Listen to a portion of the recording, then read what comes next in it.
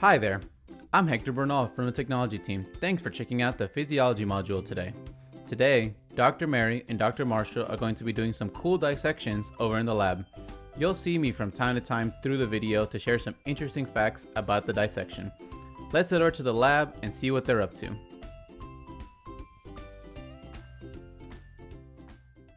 Okay, I am Dr. Mary Patterson, and this is Dr. Sylvester Marshall.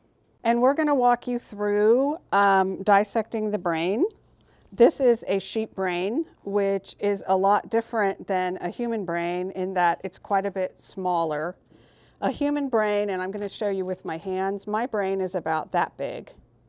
So you can see that it's quite a bit smaller than my brain, right? And then Dr. Marshall has a sheep brain too, and could you tell us what this is, this sheath around here? So the covering over the sheep brain, in all brains, is called the dura, which is a thick covering that covers over the brain. You can see underneath the covering is the left and right hemispheres of the brain. Back here is the spinal cord. And flipping it upside down, we see beyond the spinal cord we have the start of the brain stem, where we have where it starts to swell. We have the medulla, and then we have the pons. Towards the front, you can see that there is an X crisscross, which is the optic chiasma. Going this way, the nerves go to the part of the brain that processes visual. So my right eye, that message goes to my left brain, and my left eye goes to my right brain. Now, what is important about the brainstem in sleep is that while you're asleep, while you're in REM sleep, this actually paralyzes your body, paralyzes the voluntary muscles of your body. And so that's important so that you don't move during your sleep or hit anything or fall out of your bed. Okay. So in this video, we're going to be doing the dissection and identifying some of the important structures in the brain that are involved in sleep, such as the pineal gland and the hypothalamus and the thalamus. So we're going to cut this off. Now this dura, it does go also over your spinal cord, and it can get infected, and you might have heard of that. It's called meningitis. And so it's important to protect the brain, right? And there is a meningitis vaccine that most people take before they go to college. I know my daughter had to take the meningitis vaccine to protect her from that. Now I accidentally took off the brainstem as well, but that's okay. So you can see how Marshall is cutting that off real gently, kind of like peeling a potato. Now he's opening the hemispheres. Separating the left and the right hemispheres. Because we're going to look for the pineal gland. And so the pineal gland, unlike other structures in the brain and the body, doesn't have a left and a right side. It's a midline structure. And as I open up the brain a little bit, you can see how easily the hemispheres separate.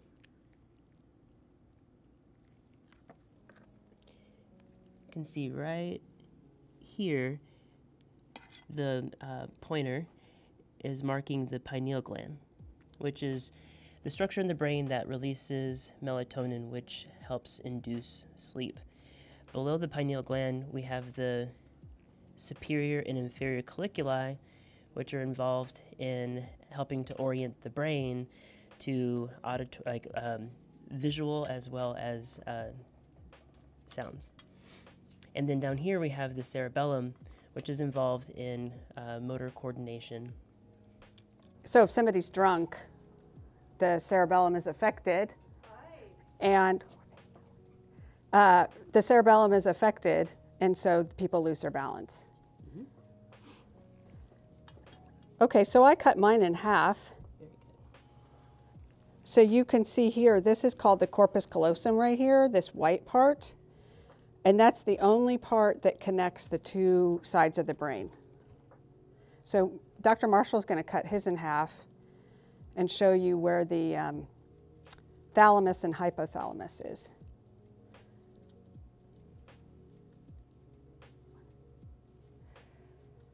I'm making sure to cut right down the center to preserve the structures. All right, so looking at one or both of the half sections of the brain, as Dr. Patterson mentioned, we have the corpus callosum, which is the connection between the left and the right hemispheres. Again, we have the spinal cord, and where it starts to swell is the medulla oblongata and the pons. The cerebellum is very neat, cut in half.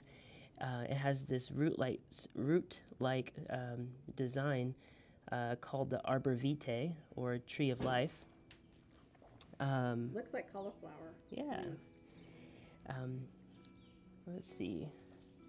If we could see the thalamus and hypothalamus are kind of difficult to see because they're not like big structures. Yeah, it helps if they're stained, but this round structure right here is the thalamus. It's pretty large. And the hypothalamus, it's not well demarcated, but it's in this region. So what does hypo mean? It means below. Below. Right. And so this part right here, this is the frontal lobe, and that's where we do like math and decision making and thinking. And you can see that in the sheep, it's not going to be as big as a human. They don't do as much math as we do. Counting sheep, perhaps. Okay, and what's interesting here, if you can see this, is you see all these bulges and these ridges. The bulges are called gyrus, and the creases are called sulcus. And the reason we do that, the reason for that is to increase the surface area of the brain. Because if the brain was smooth, it wouldn't have as much surface area. It would be too big for our skulls. Right, and we would fall over a lot, probably. You know, like babies have really big heads because their heads don't grow very much. So what we separated here is called the central sulcus. And it just kind of came apart very easily. Yeah. And then Dr. Patterson mentioned the frontal lobe in this region. In a little bit towards the back of the brain, or moving towards the back of the brain, we have the parietal area, which is a very large area of the brain. And then back here we have the occipital lobe, which is where different, like, visual stimuli are processed. Okay, so I'm going to cut my frontal lobe in half. It's actually the sheep's, and see what we see in there. And wow, you can see the white matter and the gray matter pretty well. Mm-hmm. The white matter and the gray matter. So the gray matter is actually where the neuron cell bodies are at. They're at the surface of the brain, and then they have long projections coming off of the cell body, which are called axons, which are in the white matter. And they all the axons come together and become nerves, which are like electrical cables. Pretty cool, huh? Mm-hmm.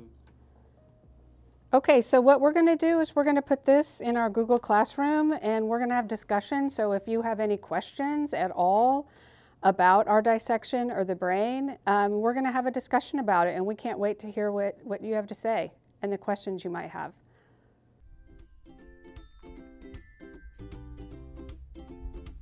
Hello again. Thanks for joining us today through our dissection of the brain. Hope you enjoyed those quick facts throughout the video.